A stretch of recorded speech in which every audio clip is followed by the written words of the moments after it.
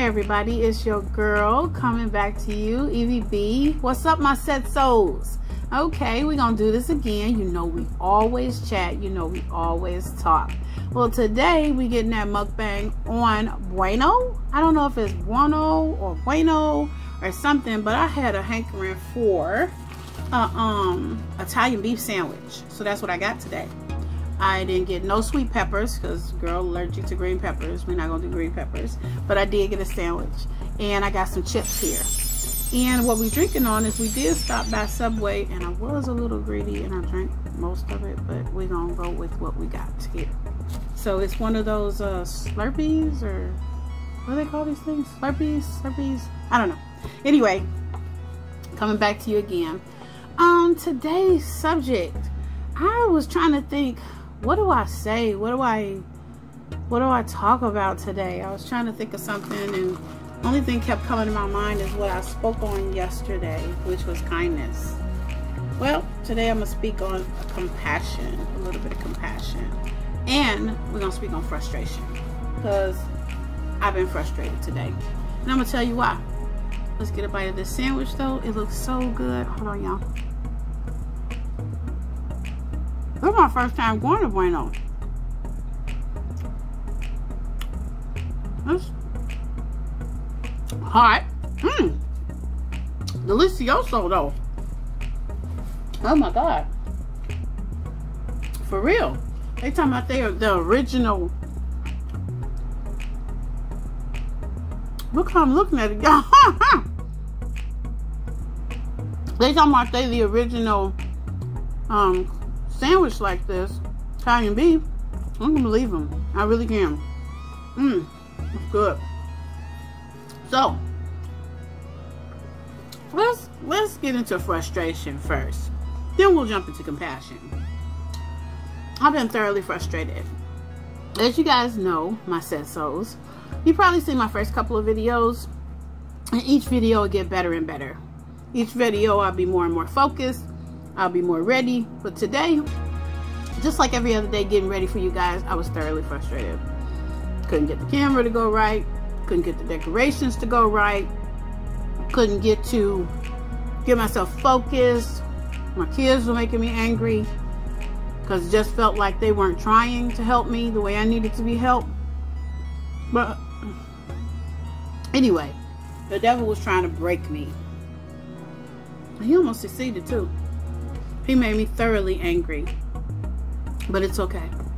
Because in frustration, the one thing it always brings me back to, whether it's through my kids or through word, is that God loves me.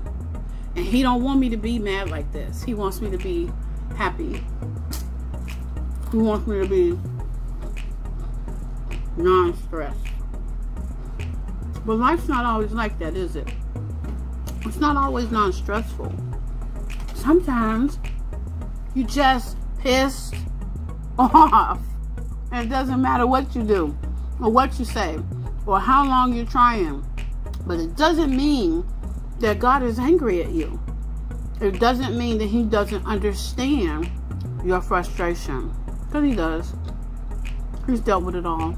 He gets it. So anyway, it's hard trying to be kind when you're frustrated, but you still have to do it. And why? Because Evie says so. And I'm going to tell you why I said so. When you're frustrated and you're not kind, it doesn't do you any good. It just raises your blood pressure up. It stresses you out. You start sweating. You start perspiring. You just mad. You big mad, as my kids would say. You big mad. Okay? And what does it get you? Nothing. But the focus of your frustration sometimes is people, and sometimes it's just the world around you. But me taking it out on my kids, as I just did not make the situation any better. And I can say that because I'm growing as a parent. Kids ain't gonna do what you say. Not like you want it. If you want the bicycle parked directly next to the north wall of the house, up against the wall but not on the faucet, they still not gonna do it that way. They're going to throw the ball on the bicycle on the ground right outside the house. It may be on the same wall that you said, but it's not going to be put up the way you want it. And why do you want it like that? Because you paid for that bicycle. You paid for that bicycle. You don't want to see it laying in the grass. You don't want to see it nowhere but what you said to do. But kids don't see it like that. They see, Mom said put the bicycle on the wall of the house. Okay, so that's how I'm going to do it. Am I supposed to have a mind-bending experience and lose my freaking mind because they didn't put it up against the wall like that? Yeah, I'm supposed to. But do I have to, is the question. No. And that's the kind of frustration I'm talking about today. Today I was frustrated because I felt like my kids were not helping me the way I needed to be helped. I love these carrots. They're always so juicy. And I'm not just talking about on Buona because it's my first time having Buona. But generally with an Italian beef sandwich, they've been soaked in all that juice. And they just, anyway, so good. Stay focused. I was losing it. I was losing it because I was angry at my kids because they weren't doing it the way I want. And for parents like me out there that are dealing with you, and I'm stuttering a little bit and trying to find the right words to say because it's a sensitive situation and I don't want to offend, but I also don't want to not educate. I'm not a professional. The only license I have is my driver's license, and I have parental permission because I'm a mom, so I can talk about it. We're not going to get everything right with our kids. It doesn't mean we shouldn't strive to try to, though. We're not going to be perfect. When they grow up, they're going to say, hey, Mom, you did this, this, this, and this. You did such and such, such and such, such and such. I didn't like the way you said it. I didn't like the way you did it. They won't be in the house saying that, but they're going to say it. And what you can come back is, because I said so. I did the best I could, what I had. I tried harder. Every time you expressed that I was not doing something the way that you needed me to do it, and I did the best job that I could. But most of the answers that's going to revert back to is, you did it because I told you to, because I said so. That's really good. It's sweet, but it's really good. So, being frustrated for me today started with my kids. It started with just life in general. Now I would know what your frustration is like today. It's still a pandemic. We still have to wear masks. I agree with wearing masks because it keeps you safe. It keeps you safer. It keeps the people around you safer.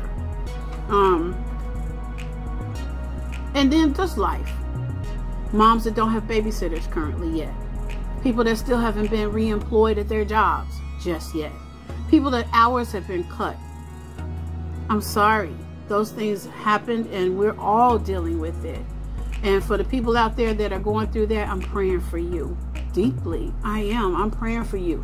That's not one of my challenges today, but it's yours. And it doesn't make you less of a person or your situation less of anything because it's your struggle. It's a real struggle. And for everybody that's going through something today, I pray that the Lord would bless you. Not just monetarily, not just getting rid of his sickness. I wish he would bless you mentally to hold on just a little bit longer, just a little bit further, to keep holding his hand, that he would guide and protect you and put the blood of Jesus over you. Because in this day and any day from now on, we still need him. We still need him every day.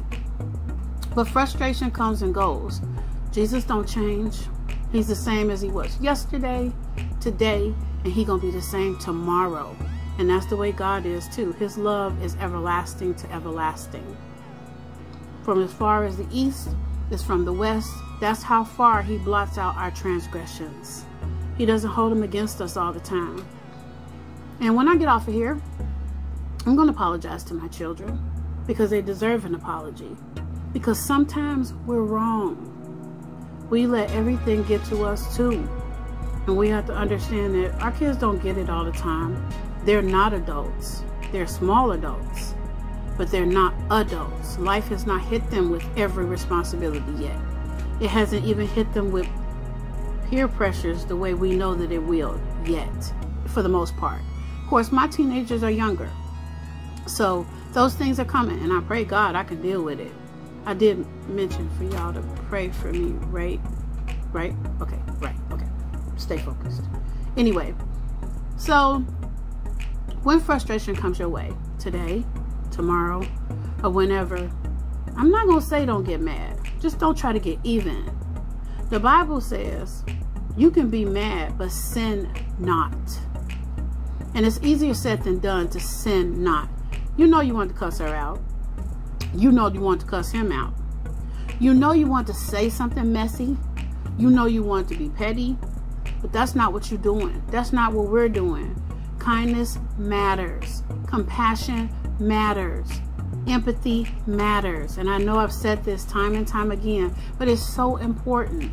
When we grew up, it was all about morals and values. And we don't always have them anymore, but we should be teaching them to our children. And then, oftentimes, we have to remind ourselves. So, when you're frustrated today, take a breather. Take a moment. And say, if what I'm about to say to this person, is it going to upset them? Or is it really going to upset me? Let it run off your back. Move forward. Because the moment you give in to frustration, it's going to bug you all day. It's going to keep continuing to bug you. And you're going to see all through your day how frustration can creep in. Because it's going to keep on doing it. Because that's the devil's job, is to make you mad, to piss you off, to rile you up. Don't do it. Now let's get into compassion.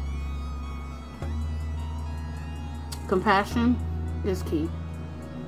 When I say compassion, think about the moms right now that don't have enough food. The dads that don't have enough food to feed their kids. Kids have been at home a long time, since March the 17th in my neck of the woods. I don't have breakfast, lunch, and dinner like that planned out all the time. I mean, we're not hurting for food, so please don't think that I'm saying we poor or we're hurting for food or anything like that.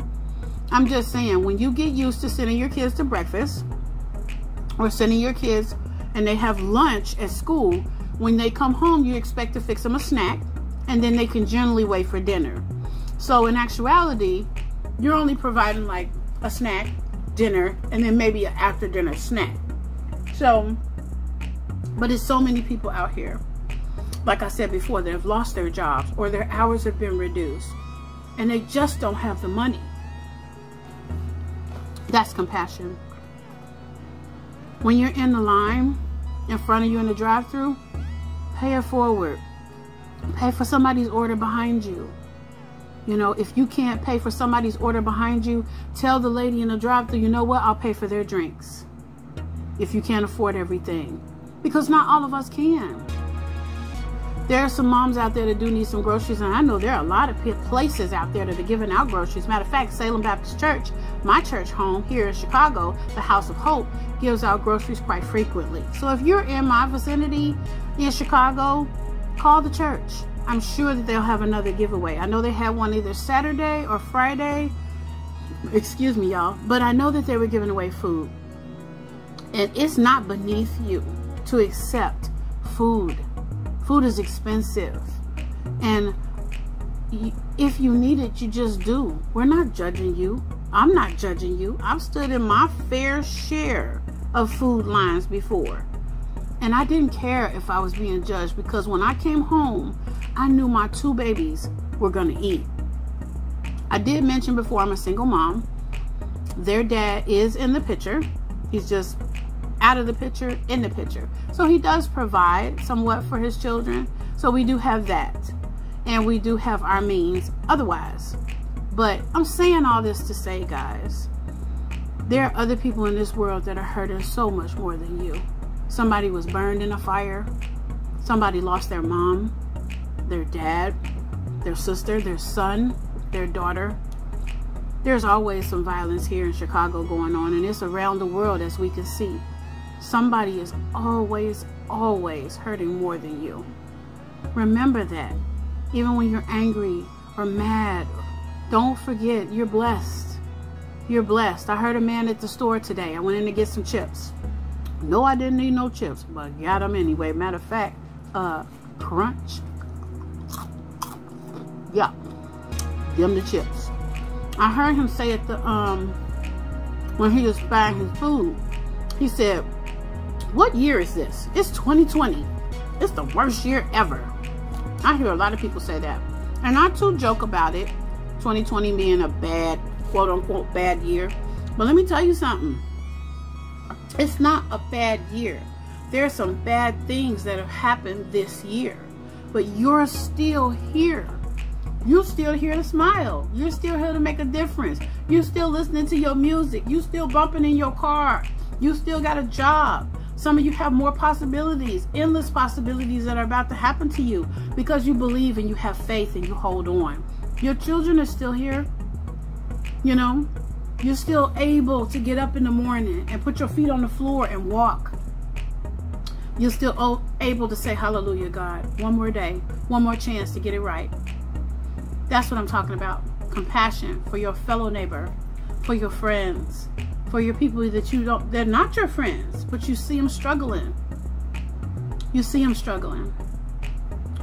You know, if you can do anything to make somebody's day better, do it. If it's reading to a child, do it. If it's somebody in the hospital you see that's going through something like you, say, you know, hello, I see you don't feel well either, you know, but I'm gonna pray for you. Or I'm praying for both of us. Because, you know, you don't want to censor them out, but you do want to let them know you care.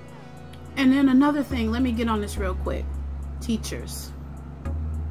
God bless them. God bless them. And I could say God bless them because previous to the kids being home all this time, I thought, well, that teacher don't know what she talking about. Dare she talk about my baby like that?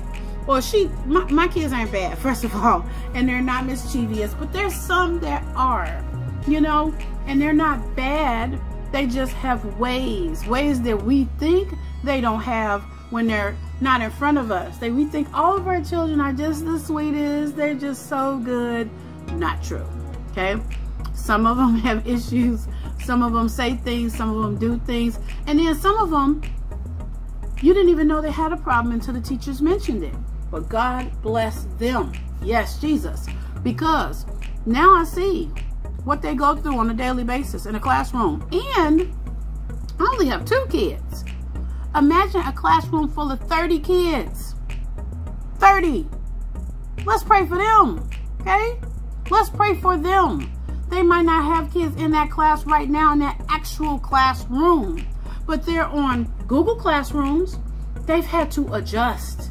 They've had to adjust their mindsets. They've had to adjust their time frames. They've had to adjust their planning, their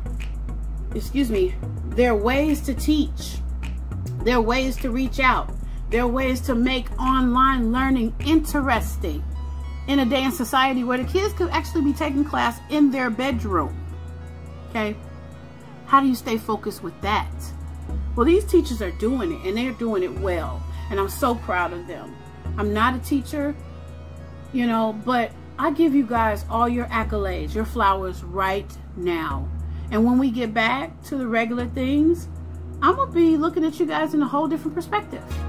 Because you're doing your thing so well, so right, so long, and you're staying focused. Thank you. Thank you, thank you, thank you so much. Now, if you guys think that or have a way that you deal with frustration, like you count 1 to 10, or you breathe, or you get in your car for a moment, please put it in the comments down below. How do you deal with frustration when you're angry? I'd love to read about it. I'd love to read your comments. I'd love to comment back. It's at becauseeviesaidso@gmail.com if you want to drop me a line, an email. I'll be sure to email you back. I would love for you guys to like, to share, to subscribe, and to kick it with me on a regular. I love talking to you guys. I don't always do a whole bunch of eating, and I'm gonna try to do better than that because it's hard to talk and eat. and eat and then talk. I mean, my mom taught me not to talk with my mouth full, but I guess I'm gonna have to practice a little bit of that, right? I love you guys. I love you today. I loved you yesterday. And tomorrow I'll tell you again. Have compassion. Do for others. It'll come back to you, I promise. 100,000-fold. Not just that. Hug your kids. Hug them and tell them you love them. Even when they frustrate you. Because they're here. They here. They love you. They don't always show it outwardly. But I guarantee they love you so much. I love you guys. And I'll talk to you guys again, okay? Love you. Peace out. Bye-bye.